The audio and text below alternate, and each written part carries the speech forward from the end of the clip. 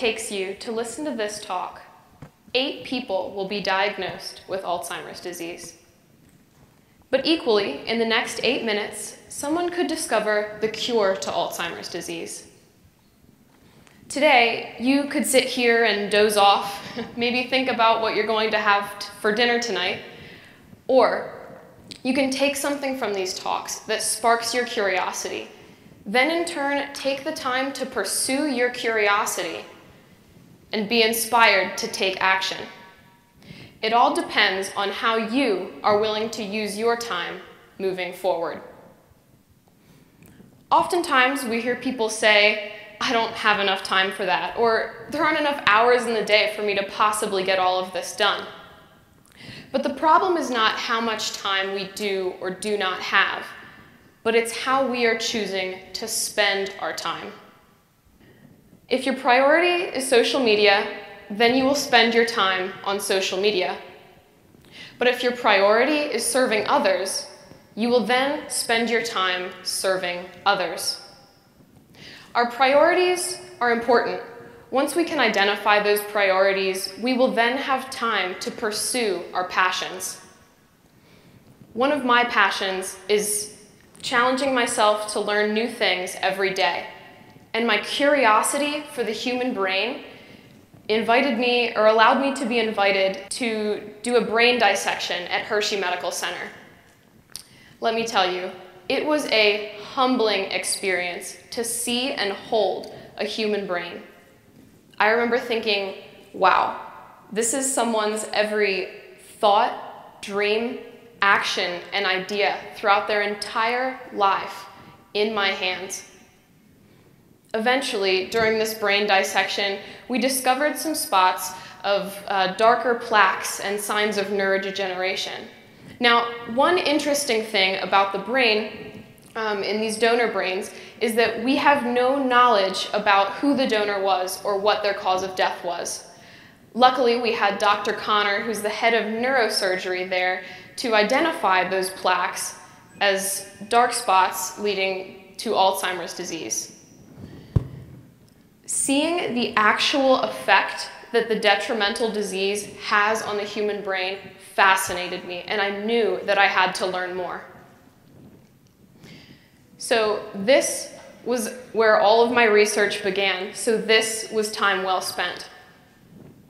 I chose to spend all of my free time the following week researching as much as I could about Alzheimer's disease to try to understand it better. In uncovering the effects of this disease, I was made aware of a lot of statistics that truly astounded me. I chose to serve as an advocate for Alzheimer's awareness because not enough people understand the truly detrimental impact that this disease is expected to have on the world's population in the next 20 to 30 years. According to the Alzheimer's Association, 1 in 3 people aged 85 and older are expected to be diagnosed with Alzheimer's disease. Currently, there are 5 million Americans living with Alzheimer's disease. And if the current trends continue, this number is expected to rise to 16 million Americans suffering from Alzheimer's disease by the year 2050. And get this, since the year 2000, deaths from heart disease have decreased by 14%, but deaths from Alzheimer's disease have increased by 89%.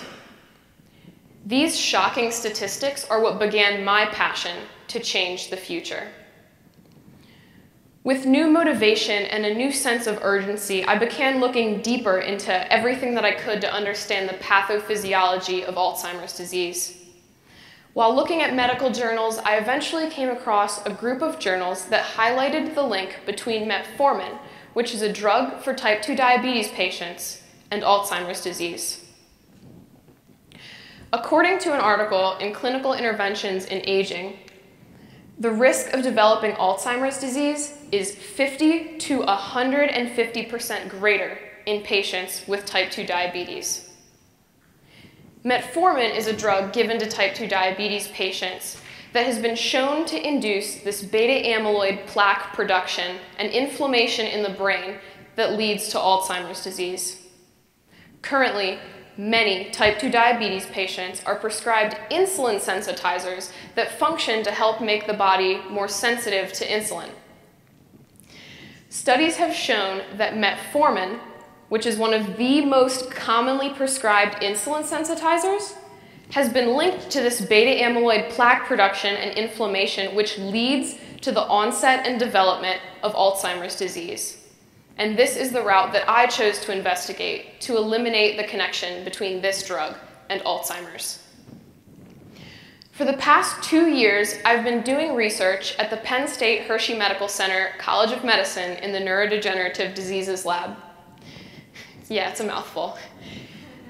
Throughout my research, I've been investigating a variety of insulin sensitizers that can decrease this detrimental plaque production.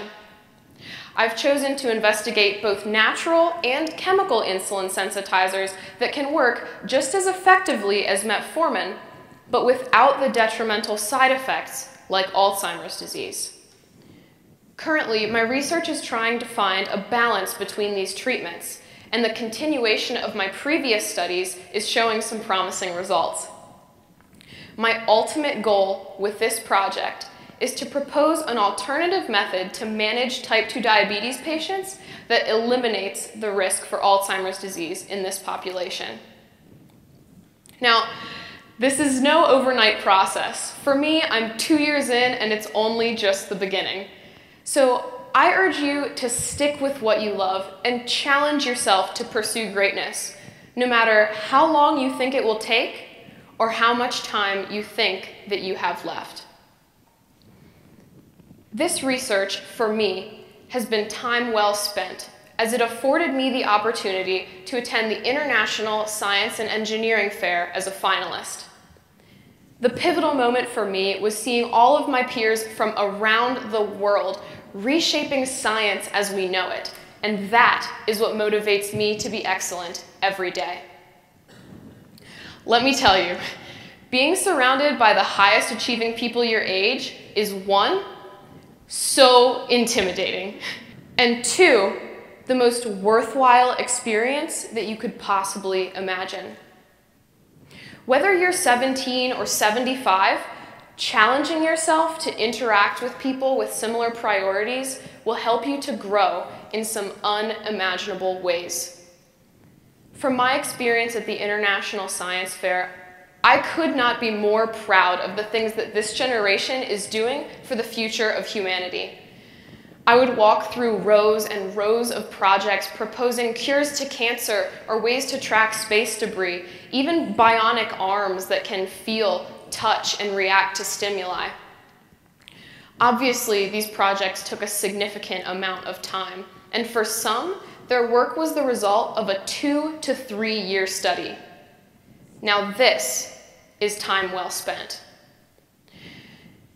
Instead of spending hours a day on Instagram or scrolling through Snapchat, these students challenged the stereotypes of Generation Z through their commitment to good work ethic in pursuit of their passions. Our generation has a huge responsibility to take action. Now, in one perspective, it can seem a little overwhelming to think of all of the challenges that we are left to overcome. But after seeing the fantastic work that these motivated 15 to 18-year-olds are currently doing all over the world, I have no doubt that we are capable of making an incredible difference in the future. It's only a matter of time. It's not a matter of how much time or how little time that we have, but it's how we choose to use our time. So I ask you this, moving forward, how will you spend your time? Will yours be time well spent? Thank you.